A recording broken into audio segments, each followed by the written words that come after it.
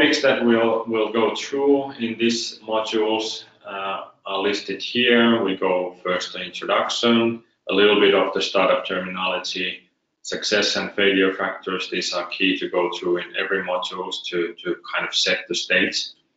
We'll focus on just a kind of summary of the scaling phase, some of the key principles that become relevant specifically when going to scaling phase, go-to-market strategies, business positioning.